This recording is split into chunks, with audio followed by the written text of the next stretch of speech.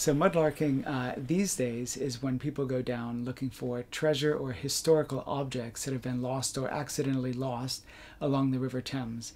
Originally, the term comes from the Victorian mudlarks who were searching for anything they could find to survive and anything that they could immediately resell.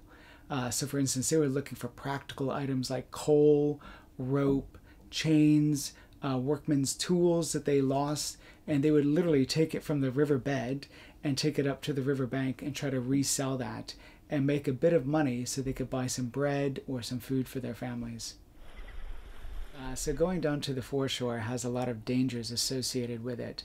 Most people don't realize, but the water level rises and falls about 7 to 10 meters twice a day. That's roughly the height of a two-story building. So that's a lot of water going in and out of London, and it's constantly changing, and the river is very fast.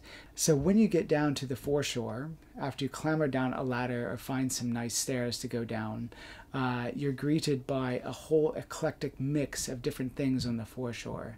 And there's a lot of bricks, a lot of broken glass, pins, needles, a lot of nasty things down there. And that's why we wear very sturdy footwear and things that have thick soles just to make sure that nothing punctures the bottom of our shoes. So there's a lot of things that you do have to be careful about. Also a lot of trip hazards, and the most important thing is to watch the tides and to know where your exit is so that you know how to escape if you do get into trouble.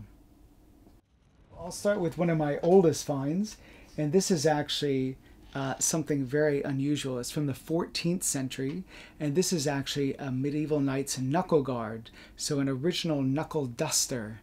So this is a brass knuckle from the 14th century.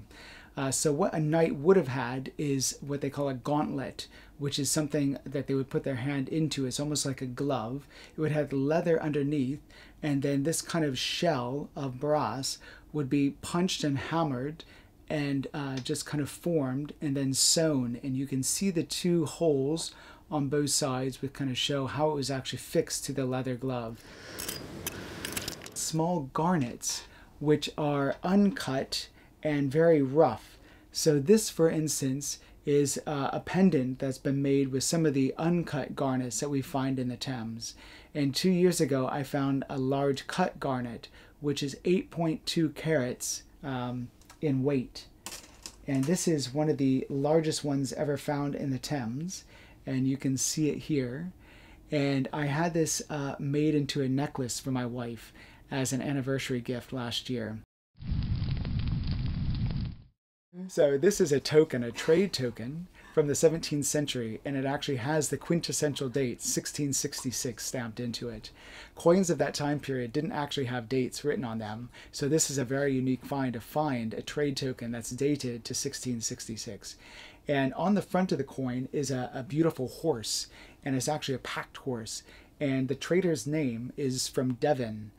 So we think that this pack horse was actually coming into London, bringing in building supplies to rebuild London. So it's possible the coin was lost after the Great Fire and was involved with actually the rebuilding of the capital city that was destroyed during the Great Fire of London.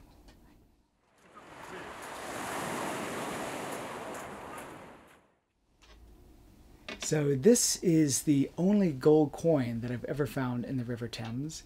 It's dated 1803, and it's got King George III, his bust is on the front, and it's a third guinea. So a guinea was the most valuable coin at that time period, and this is a third, which is the smaller version of the large guinea. The thing that fascinates me the most about mudlarking is just the thrill of the hunt. A lot of times you have to wake up very early in the morning because a tide happens around 8 a.m. sometimes. So I wake up at 5 in the morning. It's freezing cold outside. It's dark, it's miserable, it's rainy, and you put on all of your clothes. And the only thing that could possibly get me out of bed is the thrill of possibly finding something historically important or very unique.